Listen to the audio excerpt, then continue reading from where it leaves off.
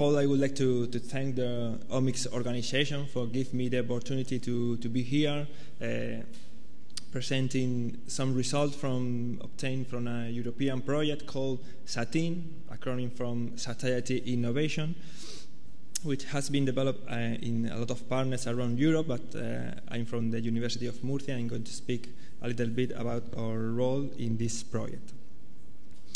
And this talk is going to be classified or divided in several parts. At the beginning, I'm going to show you an introduction about the obesity around the world, which is an important disease or epidemic that we have. After that, I'm going to show you a brief summary of in which consists our project, and also the methodology. The main point of this talk is to show you the methodology we have developed in the first phase of this project. Well, as you know, obesity is a global problem, and as you in World Health Organization showed some data from prevalence of overweight and obese people around the world. As you know, body mass index is the most parameter used to classify it. And after resolving this formula, weight measured in kilograms and length in meters, you obtain a score, and it's classified between 18 and 25 is a normal weight. Above 25 is considered overweight, and more than 30 obese. Okay, so at the beginning of this century, according to World Health Organization, only states and Australia has a high prevalence of overweight and obese people. However, 8 years later, around 2010, this prevalence is increasing around the world in a lot of countries in Europe, even in the north of Africa, next to Mediterranean Sea. So it's a disease, an epidemic. It's a controversial definition, but from my point of view, as you can see, obesity is an epidemic spreading around the world. And this is not only for beauty or aspect or whatever. It's very important in a health issue because it's very related with cardiovascular diseases, cancer, and diabetes, like I'm going to show you in next slide. Okay, obesity is considered like a low-grade inflammation, which, as I said before, is a controversial if it's a disease or not, but it's clearly related that apart from obesity, obesity leads to another secondary diseases, like some of them related with glucose metabolism, including insulin resistance, glucose intolerance, high fasting glucose levels, hyperinsulinemia, leading to suffer type 2 diabetes, which is not insulin-dependent diabetes. An important data is that 90% of people who suffer type 2 diabetes has a body mass index above 25. I mean, it's overweight or obese, so it's not a coincidence. Okay. Another side diseases related with obesity are those related with lipid metabolism, increasing the triglycerides and blood cholesterol levels, and it can cause endothelial dysfunction or atherosclerosis, or even also hypertension. Another data is that obese and overweight and obese people has 5-fold risk than normal weight people to suffer hypertension. Even 85% of hypertense people are overweight or obese. So again, this is not a coincidence. Obesity is very well related with type 2 diabetes and hypertension. But there is no also these directly related diseases. Also, we have another secondary effects like respiratory effect. There is sleep apnea, osteoarthritis, or bones and knees and so on. Needs to support more weight than he can, so it's a problem. Also, cancer, as some speaker, Magda, this morning has speak about breast cancer.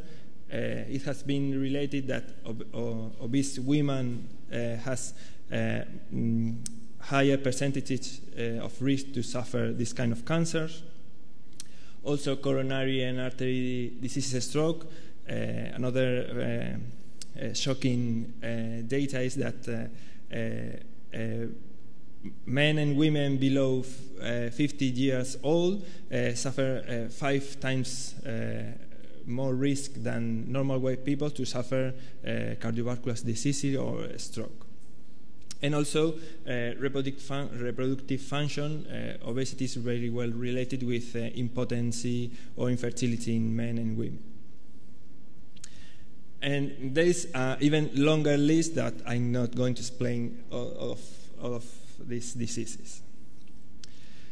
Okay, at that point, we know that there is an epidemic, or from my point of view, but what contributes to overweight and obesity? There is unfortunately, there is an easy and fast answer, because there are a lot of variety of factors that play a role in obesity. First one is behavior. Today we have a sedentary lifestyle, or we have sedentary jobs in front of a computer or wherever. But when we go out, we also select lift or escalator versus the traditional stairs. Okay? This is related with the energy balance. It should be that energy intake and expenditure should be approximately the same. But if we intake more energy than we expend, we gain weight. Okay? About the environment. Nowadays we have an obesogenic environment because the accessibility and availability of certain products, like you can see in the picture, these high-fat, high-refined sugars products are very accessible around the world. They are cheap, tasty, savory, and even there is a lot of advertisement in papers and TV, so all people tend to eat them. Also, genetic factors play its role. As you can see in these mice, eating the same, one of them is obese and the other is normal weight. So genetic factors is also another important factor to take into account. And also every person is different to other, and also cultural and socioeconomic status is also well related with obesity. It's said that poor people has higher incidence in obesity and overweight. Okay, taking into account this prevalence of overweight and obese around the world, appears this European funded project called SATIN, this Satiety Innovation, which is based on a concept described by Finlayson and Blundell and updated in 2012, which is the satiety cascade. In that point, it's important to define two concepts, which are satiation and satiety. First one defines the process that brings an eating phase to an end. Meanwhile, satiety is the group of processes that the group of processes that inhibit the further eating. Okay? Broadly speaking, satiety controls the meal size, and satiety the period between intake period. So in this project, we try to accelerate satiation and enhance satiety. including some ingredients in foods, helping people to stop eating and control their energy intake and their weight. Here you can see a flow chart of this project, and it's divided in two phases, a screening of phase 1 and in vitro screening, where we have studied a lot of natural extract, fibers, and so on. And the best candidates, or the best, the ingredients that have shown the best result according to satiety profile are selected for human trials or intervention in long studies in humans. And nowadays we are in this Work Package 5 in the intervention of this product. But this talk is going to be focused in the Work Package 1, where an in vitro platform has been developed to analyze in a fast, accurate, and cost-effective time this satiety effect of different ingredients. Basically, it consists in simulate a gastrointestinal digestion, a human gastrointestinal digestion, and one of the partner has this SHIME, which is a simulator of human intestine microbial ecology, and after running this simulation, different aliquots were sent to other partners involved in this project. One was in charge of analyzing some satiety gastrointestinal hormones that our cells produce. Themselves studied the intestinal parameters, focusing on the metabolism of bacteria that we have in small, mainly in the colon. And also at the University of Murcia, we measured the solubility, stability, and bioavailability of these ingredients. Well, here you can see a twin SHIME. Twin is because you run two gastrointestinal digestion in parallel to have the same condition, so you can compare a control with a treatment experiment. And basically it consists in simulate every compartment of the human body of the gastrointestinal digestion. A stomach condition, a small intestine condition, and the 3 colon compartment, ascending, transversal, and descending colon with different bacterial population, pH, condition, etc., etc., etc. Here you have a schematic representation of the SHIME, and as I said before, this group is ProDigest in Belgium. Analyze the production of short-chain fatty acid, ammonium, and lactate, and also they study the evolution of important group of bacteria like total bacteria, lactobacilli, and bifidobacteria. According to the results obtained, they prepare a ranking about the beneficial effect of some of these compounds, and they with the previous literature, and they saw that the production of short-chain fatty acid, more butyrate and propionate than acetate, or high amount of acetate, is considered as a positive effect because this short-chain fatty acid induce satiety. Low levels of ammonium production is also considered a positive effect. The gas production is a low to moderate, and the increasing of these two populations, the bacteria population, lactobacilli and bifidobacteria, is also considered as a positive effect due to the bifidogenic effect or the producing of some compounds who has been reported to increase satiety. The part developed at the University of Murcia consists in a static digestion model, which again it consists to simulate our different gastrointestinal compartment with a stomach and a small intestine, but the peculiar of this digestion is to include this dialysis fraction, which is an approximation of that we absorb in the intestine. We include a dialysis bag, and outside we have the lumen of the intestine with the soluble fraction from the intestinal digestion. So after the incubation, we take this dialysis bag and measure what is inside. So it's similar to what cells absorb. but it's an in vitro approximation. So what we have developed is a bioavailability test using cell lines. Okay, using CACO2 cell lines. So at the end, we put in contact this soluble fraction we call apical chamber, and after some incubation, we collect this apical chamber supernatant or basolateral and measure which is in every compartment. So with mass spectrometry that this morning has been developed in a better way than I'm going to do that, we can measure the relative compound along this gastrointestinal digestion in every step in this static digestion and also in the sign.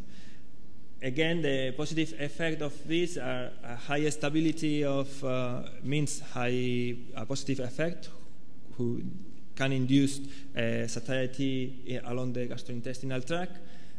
But in the case of the colon, we consider that the bacterial fermentation is positive, that they produce short-chain fatty acid and so on, which is related with satiety effect. The last part is the other partner, Axam, is a small and medium enterprise from Italy, and they were in charge of analyzing some satiety hormones like CCK or GLP-1, and also the activation of zinc chemoreceptor. They have developed some methodology that they can measure the GLP-1 production or CCK production using a recombinant cell lines with different receptors who emit fluorescence intensity or luminescence in a relation with higher amount of these hormones, higher intensity of signal. Again, the ranking of positive effect is higher secretion and chemosensor receptor activation, better. In this case, one of the fiber study, which is arabiloxylan, showed a positive effect in that parameter. In the project, we have analyzed much more than these 3 undigestible fibers, and some of them has been selected for clinical trials that are running nowadays in other groups from the project. And also, here you can find some conclusion that we have developed an in vitro platform who can measure satiety along stomach, small intestine with hormones, and also in the colon with bacteria metabolism. And also it has been implemented with some mouth steps or dialysis dynamic. Also the static digestion has implemented with a mouth step. The cell-based has been established to measure the solubility, stability, and the most important one is bioavailability. And also the system, the cell-based platform to measure some hormones related with satiety.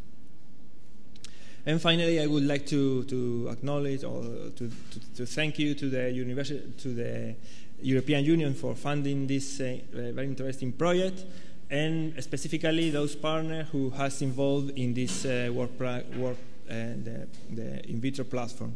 Mainly Massimo Marzoratis from ProDigest, is a partner of Sampo Semiers, Carmen Frontela and Gaspar Ross from the University of Murcia and my supervisors, Hans van Zack from the Netherlands from Bioactor Enterprise, Jason Halford and Joanne Harold, who are the coordinator of the project from the University of Liverpool, and also the part of the cell in Italy are from Lia Scarabotolo. And of course, thank you to you for your attention. I'm very glad if you have some questions. Thank you.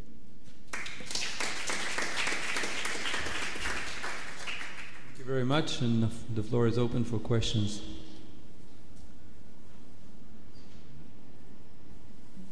Everything is clear. Okay, then I'll ask one. Have you compared, it's known that certain polysaccharides, let's say, are charged, some are neutral, or if you take gel which maybe swells in the stomach, maybe could cause satiation effect earlier. Have you looked at this kind of effect of gel swelling and how that affects? Can you measure this effect in your system? Yeah, we have measured a lot of natural extract, also some hydrocolloids who form a gel in soluble in fraction and so on. So increase the jellyfish or the viscosity in the stomach. So you feel full because there is empty. But yeah, we have tried a lot of ingredients: polysaccharide, undigestible fibers, natural extracts, these hydrocolloids. So we have select a lot of the best ingredients or prototype, because we also take into account the food matrix, because not every ingredient works at the same level in different matrices. So we have selected, we have studied pure ingredients and with different matrices, and until now it's what I can show, because there is some enterprise in the project. So until now we don't have name and from the food matrices and the compounds included in these foods. Sorry for that. Any more questions? If not, let's thank our question, please. Just from a practical point of view, like how can that be used in the future, for example, in the industry? Yeah, the main goal of the project is that the product that we develop, and now we want to demonstrate the healthy benefits, because the people eat less and don't regain weight after losing it. The goal is to have some patents in that the industry and launch this product in the market. So because nowadays there is only 2 or 3, a few prototypes. So we want to improve the availability and the variety of these products. So we hope that in 2 or 3 years later, there will be in the supermarket. Yeah, we think so. Okay, thank you very much again, and this is for you. Okay. Oh.